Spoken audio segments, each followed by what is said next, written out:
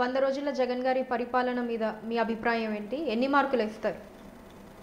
ఒకవేళ mark card అన్నది ఇస్తే మీకు జగన్ గారి పరిపాలన మీద. ఇప్పుడు చిన్నప్పుడు సినిమాలు 100 రోజులు ఆడితే 100 రోజుల మీద నేను చెప్పేవాళ్ళం. ఇప్పుడు ఏ సినిమాలు వచ్చినా 8,500 థియేటర్లని సాహో వచ్చింది. ఇట్లో ఫట్టో తర్వాత దేవుడు గాలికి వెళ్ళిపోయినా ముందర డబ్బులు వచ్చే కార్యక్రమాలు పెట్టేస్తున్నారు. అందుకని ఇప్పుడు 100 రోజులు అనేది మన సినిమాల గురించి అది కాదంటే రాజకీయ పాలనలో విశ్లేషించడానికి 100 రోజులు అనేది చాలా తక్కువ సమయం. బట్ ఎనీవే మీరు అడిగారు, నేను చెప్పాల్సిన బాధ్యత ఉంది.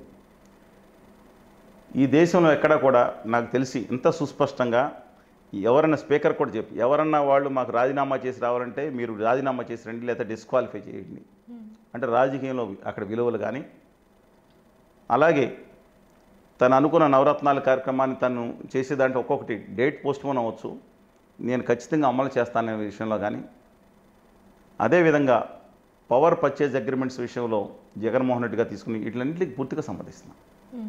పీపీఎల్ మీద మీరని కొంతమంది గొడవ చేస్తారు, ఖచ్చితంగా నేను ఆ నిర్ణయాన్ని 100% సమ్మతిస్తాను. ఎవరన్నా నా చర్చకి రమ్మనండి.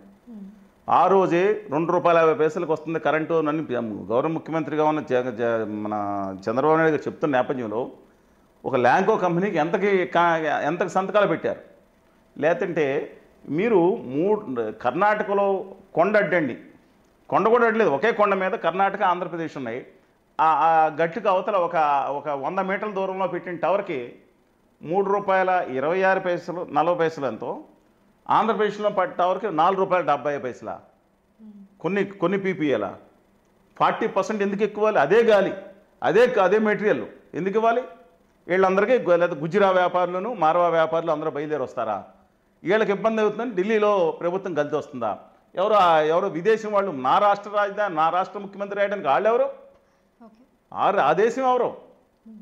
మాకు సావరిన్ పవర్స్ కూడా దేశానికి ఉన్నాయి, రాష్ట్రానికి ఉండే పవర్స్ రాష్ట్రానికి అంటే రేపు పొద్దున్న జగన్మోహన్ రెడ్డి గారు వచ్చిన తర్వాత ₹50 కరెంట్ రాసేసి వెళ్ళిపోతారు. వచ్చే 50 ఏళ్ళకి భరించాలా? 41,000 కోట్ల రూపాయలు ఖర్చు ఎంత అవుతుంది అదనంగా భరించాలా? వచ్చే 20 సంవత్సరాలకి 20 సంవత్సరాలు మేము ఉంటామో లేదు తెలియదండి. మీరందరూ భరించాలి. అప్పుడు మీరు లేకపోతే ఆ ప్రాంతంలో ఉన్న ప్రజలు భరించాలా? చాలా ఇబ్బందిగా డెఫినెట్గా వెంటనే బీజేపీ ప్రభుత్వం వస్తుంది. మళ్ళీ వాళ్ళు అంటారు తెలంగాణలో కేసీఆర్ గారు చెప్పిన పీపీఎల్ మార్చాలంటారు. Double standards. అందువల్ల నా రాష్ట్రం నేను ఖచ్చితంగా నేను కూడా క్లారిటీ చేసుకున్నా, నేను పక్కా చెప్తున్నా ఆంధ్ర తెలుగు జాతి కోసం నిలబడున్నా. నాకు పీఓకేని ఆక్రమించాలి లేకపోతే టిబెట్ను దాటేసి వాళ్ళకి జిన్జియాంగ్ ప్రొవిజన్ ఆక్రమించాలి అవన్నీ అక్కడ తర్వాత ప్రాధాన్యత, మొట్టమొదటి ప్రాధాన్యత నా ప్రాంతం ఇక్కడ ప్రజలు ఖచ్చితంగా చెప్తున్నాను.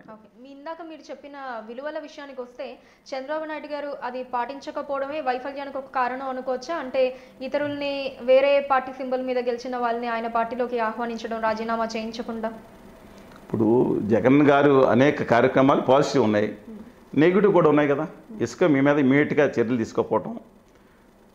రెండో విషయం ఏంటంటే ఈ శ్రీశైలం వాటర్స్ తీసుకెళ్లే విషయంలో ఒక ఏకపక్ష ధోరణి, అమరావతి దాంట్లో దాని సంపదను వాడుకోకుండా మిగతా మంత్రులన్నా ఆయన కంట్రోల్ చేయాల్సిన అవసరం ఉంది. ఆయన నుంచి ఎక్స్పెక్ట్ చేస్తున్నాం వాటర్, అందుకని అవుతున్నామండి.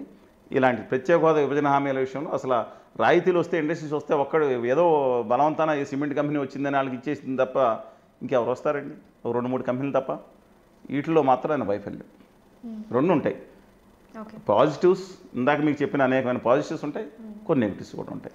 కానీ ఒక అవినీతి ఆరోపణ కూడా లేదు, గుర్తుంచుకుని వచ్చిన 3.5 నెలల్లో ఒక అవినీతి ఆరోపణ కూడా లేకుండా చేస్తున్నారు. కాదు కొంత విజ్డమ్ చుట్టుపక్కల మంచి సలహాలను పెట్టుకుని రాజనీతిగా మిగిలిపోవాలి. ఓట్ బ్యాంక్ పాలిటిక్స్ 24 గంటలు. మీకు అనిపించింది ఇది విమర్శించడానికి ఇంకొక పాయింట్ లాగా అనిపించింది ప్రతిపక్షానికి అని అంటే అప్పట్లో ప్రతిపక్షం వైఎస్ఆర్సీపీకి ఏ పాయింట్ అండి? ఈ ఎమ్మెల్యేల విషయం కావచ్చు. డెఫినెట్గా అండి, ఆ రోజు దుర్మార్గం కదా. అంటే అలానే గెలిచిన తర్వాత కూడా 23 మంది ఎమ్మెల్యేలను అయితే మీరు తీసుకున్నారు, మీకు అదే 23 మంది అన్న ఇది అంటే దానికి కూడా మేము గట్టిగా ఆ రోజు విమర్శించినప్పుడు మమ్మల్ని మేము ఎప్పుడు తీసుకున్నాం, మేము ఆపేసాం. తెలంగాణలో మా ఎమ్మెల్యేలు తీసుకుని ఆపాం. కానీ ఆయన గవర్నర్ అక్కడ కలిసి వచ్చి మా దగ్గర మీ గవర్నమెంట్ పడిపోతుంది, 22 మంది సభ్యులు నాతో టచ్లో ఉన్నారు, నిమిషంలో మేము వచ్చేస్తున్నాం, మీ గవర్నమెంట్ పడిపోతుందని మా మీద ఛాలెంజ్ చేసిన తర్వాత ఆయన కుట్రలు చేస్తాను మేము వెళ్ళామని వీళ్ళు వివరణిస్తూ ఉన్నారు. మేము అప్పుడు కానీ ఏ చేసినా తప్పేనండి. ఆ తప్పు ఖచ్చితంగా మళ్ళీ వెనక్కి ఇప్పుడు వచ్చి తగిలింది. అది ఒక దుస్సాంప్రదాయానికి తెలతీయకూడదు. మంత్రులు కూడా చేర్చుకున్నారు, బీజేపీ కూడా అదే పని చేసింది. మంత్రులు గోవాల మిగతా చోట్ల పార్టీ మారకుండా మంత్రులు తీసుకుంది. ఇవాళ కూడా కొత్త సిస్టమ్ ఏంటంటే విలీనం పెట్టారు.